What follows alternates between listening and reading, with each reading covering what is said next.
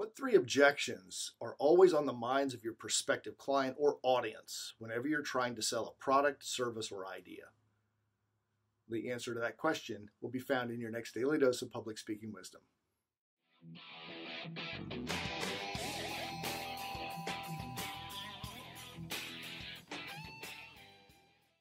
I've been very fortunate in my career. I've had some great mentors and teachers in the area of sales and also speaking. And one of the most important lessons I learned about speaking is that when you're in speaking, you're in sales. You're selling ideas.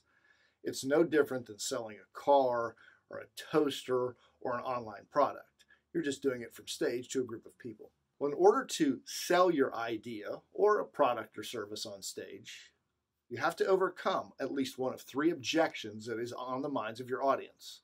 They believe they either lack time, money, or skills, or a combination of those three. So how do you overcome this? Here's an example.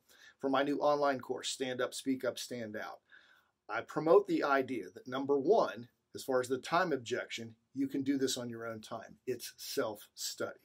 For the money objection, I tell people it's not an expensive course. If you give up 1 cup of Starbucks a day for 30 days, you can buy the course.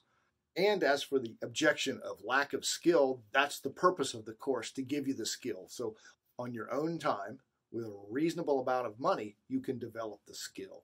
Think about that as you're putting your next presentation together. If you're selling an idea, if you want people to take an action to buy something, sign up for tips, or just buy into an idea, how are you overcoming that internal objection that they may never be voicing, but they are thinking, I don't have enough time, money, or skill? Do that, and you'll much more likely sell your idea, product, or service. How are some ways that you have overcome objections from your audience and sold your idea? Leave your comments below, and I look forward to seeing you on our next daily dose of public speaking wisdom.